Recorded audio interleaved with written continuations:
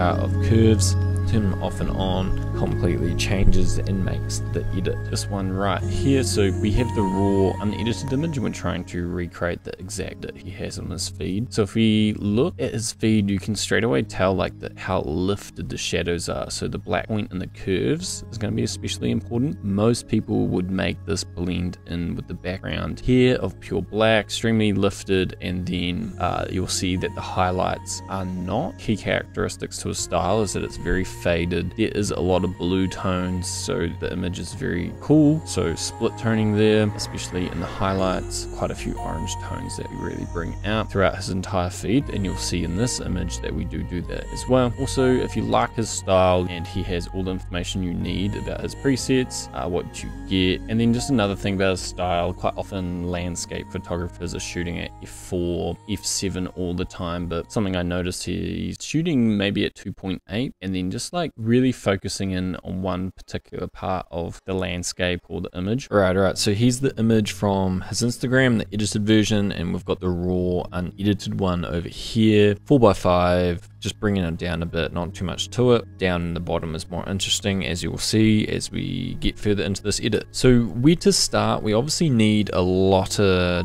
detail, like we were very underexposed. Overall exposure, but not too high, and now it's looking a little too bright out back, so something along the lines of bringing down the highlights. We need to see a lot more in the shadows, more punch to the whites. As you can see, if they're down or in the middle there, they're just really flattened. You can just really see that makes a really big difference. So a lot of punch to those whites, and then the highlights, it's just like a lot of detail. And the shadows, awesome. I like to think in terms of detail. I can see with the sliders, and then with the curves, you'll see how much of a role they play in this as well. So I'm going to bring down the contrast to soften it, because I'm going to show you exactly what the curves are doing. And what I mentioned at the start on his Instagram page, he's got so much fade in especially the shadows, but also the highlights. So especially the shadows here at the bottom here, and then in the other curves, it's just really adding in contrast. There's not a major color shift there. So yeah, just a really strong S curve, and then there's not much of a roll off to the highlights, which you would probably expect. It's all done with the slider for highlights.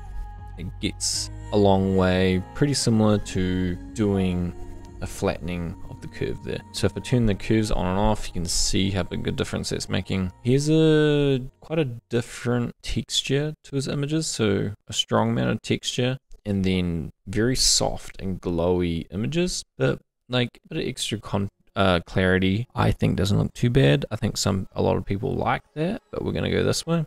So this is the image we're going to recreate here, and if you guys want all of these images you see down here on your Lightroom with the settings already done for you in your Lightroom application, this is the best way to learn, to look at the settings that are already complete for you or that have been taught to you, and then you can see why we make adjustments, why shift the white balance versus say split toning, how to balance colors, and having these raw images with the settings already done for you by these extremely talented photographers is actually how I learned very quickly, because through these YouTube tutorials I got sent these images, and that's how I got very good at editing. So now within the course, applying this method of learning where you get the raw image, you get the settings, and you follow along step by step, because I find just buying someone's presets is very, very limiting. Without that raw image, without the step-by-step process on how to do it, you are guaranteed to get the exact same results as over 100 talented photographers, and then you get the perfectly edited image in your Lightroom catalog for future use. So I recommend you doing what I did, and is create a collection. Very easy to do. You just click here and create a collection of images, and I've got one here from all the guest editors within the course. And then you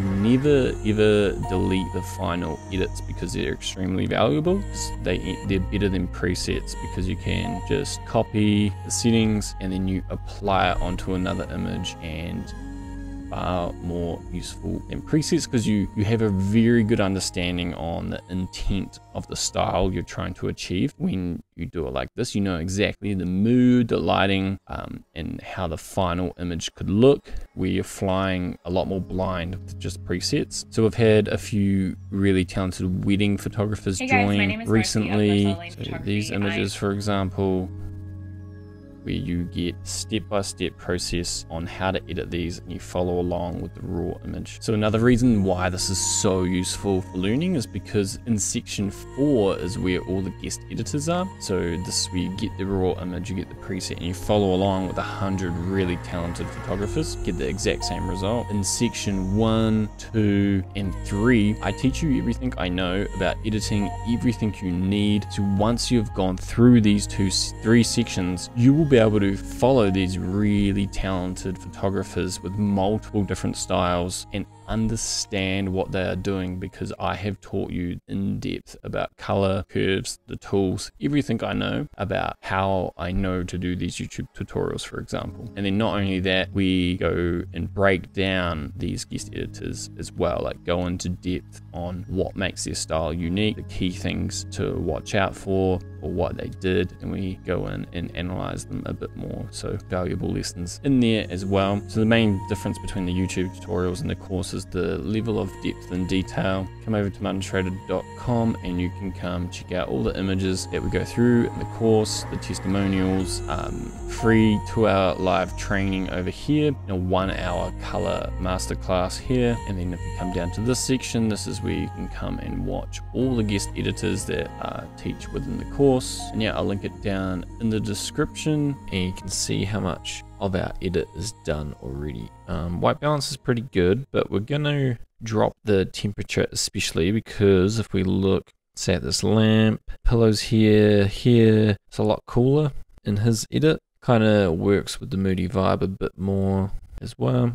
And just what we should have done a little further back was enable profile corrections. So that plays a really big role, especially in the lines and the vignetting. And then we'll come in with a vignette, just because the center of the image is the most important thing. Lots of shadows kind of add to the image anyway, because it's a shadowy, moody vibe. So vignette kind of helps in 2 ways. Midpoint is how narrow you want it, and then highlights is a good one. Slide it all the way up often, but it's not really affecting anything in this image, and just leaves the highlights alone. While we're down here, we don't need grain. We'll just jump into the shadows, and you can see there's a bit more warmth, and I think it will complement the cool white balance we gave it. If you look closely into his shadows here, our ones are quite a bit cooler. It's reasonably subtle. We will increase the amount, the saturation 5, and then if I show you the before and after of that, just slightly warms up the image in the shadows, and our image looks maybe too cold like this, but then the warm shadows balances it out. Now if we jump into HSL, so this is a lot of just fine tuning sort of stuff. So like these greens are really standing out in the image, so maybe you want to drop them just so they're not overly powerful. Oranges, if you slide them back and forth, sometimes you'll just see what looks best. Yellows, not many yellows in this. Purples looks as though they should down, and then oranges, should they be more of a red or more of a yellow? Go a bit more towards the red slightly. Aqua, so the ground mostly is what it's affecting. We'll just drop that. Purples, not really. The hues of the blues is probably the most important thing. So if we just look out the window, we've got a lot more aqua compared to purple in his. So if we just go this way, you can see that yellows, top left sort of is where I see it. And then luminance, the brightness of colors. So this is another good one just to play with. The oranges is a good color to make pop. So the brightness of the oranges is the wood there. Green, make the green shine, and then outside the blue, give it a bit of a shine and pop to everything that's blue. Blue is kind of the light shining in, so kind of looks nice, enhanced. Okay, so last thing is going to be some filters. So this filter here, just a little bit of exposure, okay? So it's already done. So as you can see over in his, up, think it makes a really big difference to the image. This is an interesting part of the image, the floor there. We reset, here's before, after 18mm, so really wide, 2.8, reasonably dark, ISO, low ISO, no need for a high ISO at 2.8, which gets us enough light, and then a shutter 200, which is plenty for a sharp image. So maybe could have gone for f4, but I kind of like the softness to the foreground and then the softness into the background with the lamp here in focus. But he does like a very smooth image, so I'll actually come down to noise reduction and just do a bit of that for an exceptionally smooth image. Way underexposed, exposing for the highlights, and then bringing them all back out in post. The power of curves, turn them off and on, completely changes and makes the edit. Really smoothing it out, giving it a really unique texture to the image. Come over to MaartenSchrader.com and you can come check out all the images that we go through in the course, the testimonials, free 2-hour live training over here, and a 1-hour color masterclass here. I just thought everything looked fake, everything looked crap. My photos felt a bit generic, they felt a bit formulaic. I was like anti-editing basically. You distilled the formula.